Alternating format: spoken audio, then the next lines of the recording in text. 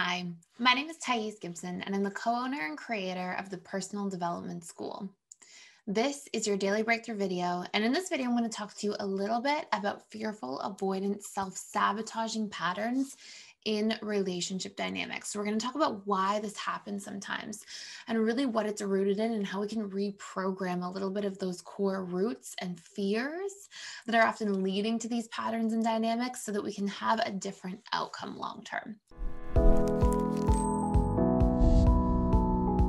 So before I dive into this, we are still doing our With You sale to support our community during all the uncertainty that's going on.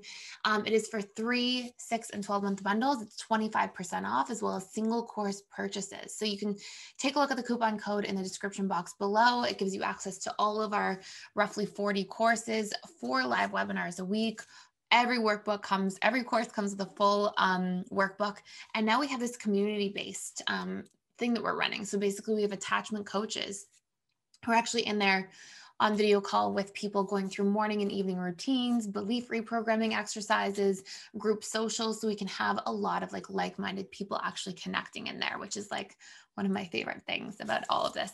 So coupon code will be in the description box below. You can check that out, and let's talk about this topic. So first and foremost, one of the reasons you will see fearful avoidance, self-sabotage relationships is almost always to stay safe. And this is something that's so subconscious for a fearful avoidant. It's almost unconscious. It's almost irretrievable. Like it's almost hard to even access. And the way we can see that a program is running is if it shows up in our behavior when we're not necessarily able to super emotionally relate to it. So I'm going to explain what that means because it's a really important point in just a moment. But what I want you to first know is that there's no actual such thing as self-sabotage. Everything that's self-sabotaging is simply a subconscious strategy to get different needs met that our conscious mind isn't aware of or didn't intend for. So for example, you might think from a conscious perspective, I want a relationship to work and to last. But your subconscious mind, if it goes, well, relationships are scary and they make me feel unsafe, your subconscious mind might be more focused on pushing somebody else away to try to maintain your own safety. And your conscious mind cannot outwill or overpower your subconscious mind. So what can happen is we're self-sabotaging, but really our conscious intention and subconscious priorities are not aligned. And the subconscious programs will always take precedence over time. Okay, so I just want it to be super clear. It's a really important dynamic. And this is like literally something that applies to everything. Why people fail their New Year's resolutions, why people struggle to achieve their goals. Literally, this has everything to do with our conscious and subconscious mind being in alignment. Now, sometimes for fearful avoidance, they have much deeper, more unconscious programs that are so deeply rooted in such an inherent part of their experience that they're hard to actually retrieve at the emotional level. But if you look at your behaviors, you'll find, oh my gosh, I definitely behaviorally am coping to avoid this. And these are the 2 programs that I see the most for fearful avoidance. I am unsafe and I am bad. So fearful avoidance may not relate to the feeling of being a bad person or to feeling unsafe in the world. But if you look at your behaviors, oftentimes you're pushing people away or doing things to try to create safety. And sometimes you're overprotecting yourself in a way that's actually attacking other people. And the root of that is not to try to attack someone. And I don't mean physically or anything. Of course, that can be something, but I'm more talking about verbally. But usually what's actually happening is beneath that, it's like the best, what's the quote? It's like the best defense is a good offense. Often fearful avoidance or over attacking actually is a strategy to defend themselves. And this is often coming from feeling not protected in certain ways in early life or in a past relationship or in the different forms that created the fearful avoidant attachment style to begin with.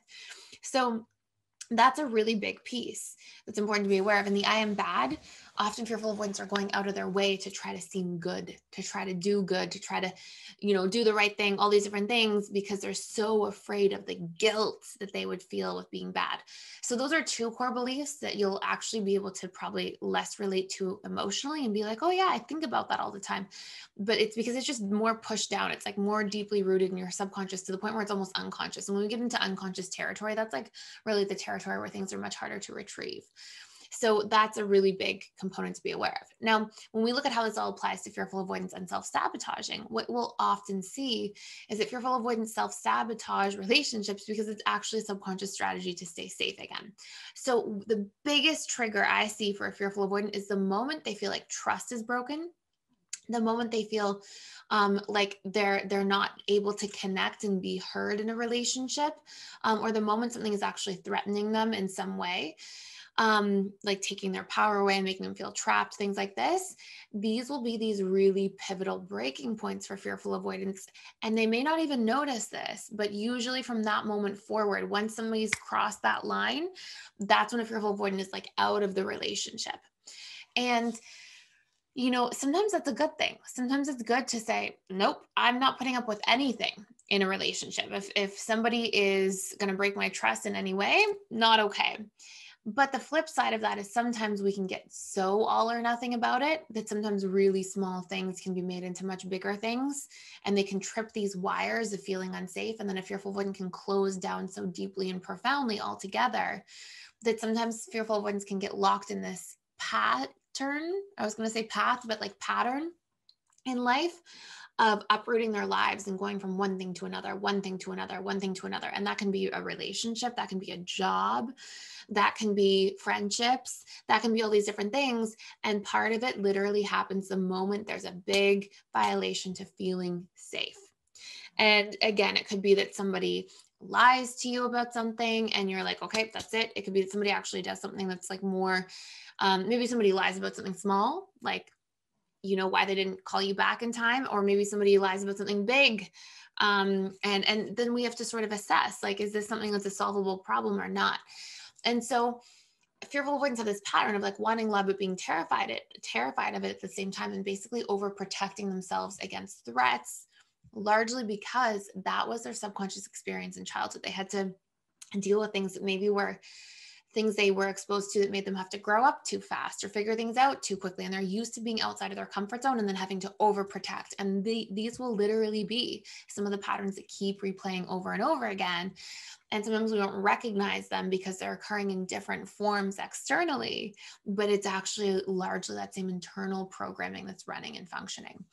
And so when feelings elevate for a fearful avoidant as well, because if a fearful avoidant's in a relationship and they have really strong feelings, then they have extra sensitivity to things going wrong too, because it scares them like, whoa, I can't handle all this emotion.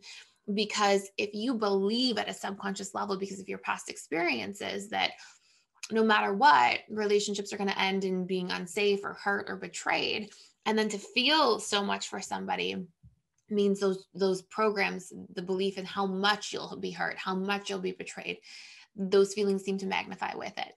And so a big part of how you can heal this is to learn, how can I get my needs met for feeling safer in a relationship? Will that be through more communication, through talking through things more effectively, through having more transparency as like a norm in my relationships, through being more vulnerable, through moving more slowly through a relationship so I can sort of see and assess red flags as they come and try to see if they are solvable problems.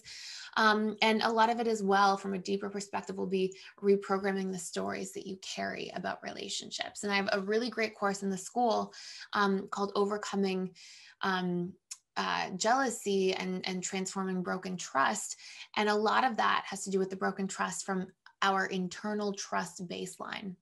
A lot of fearful avoidants have a fragmented internal trust baseline because of their past experiences, and then they bring this into their adult relationships. And it's very hard to relate in a healthy way when our baseline of trust has been fragmented. And so there's ways to repair it by really like finding out what the core beliefs and stories and narratives are that you carry around trust, which that course helps you to recognize, and then doing the reprogramming work and plugging that into reprogramming tools to reprogram those stories and those beliefs.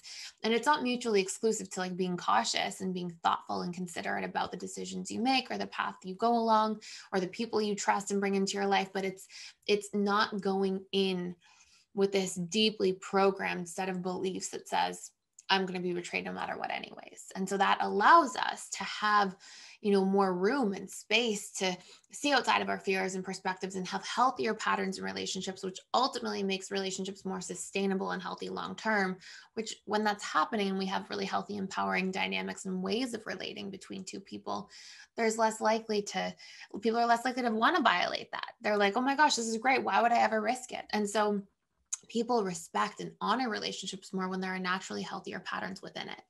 So I have other videos on this channel about reprogramming your subconscious mind, but what I would advise for that space in terms of just a high level of reprogramming your internal trust baseline, dump out on paper, write out all the painful beliefs you carry about trust, all the fears you have about what it means to trust people, what will go wrong, what you think will happen that's bad, where these come from, and then you can plug them into the different reprogramming tools I mentioned on this channel to break through those things. And that's going to save you a lot of time and effort and energy spent later in going through the stressors of a relationship that you can spend now to really have a healthy baseline, so we don't feel the need to push people away and potentially sabotage.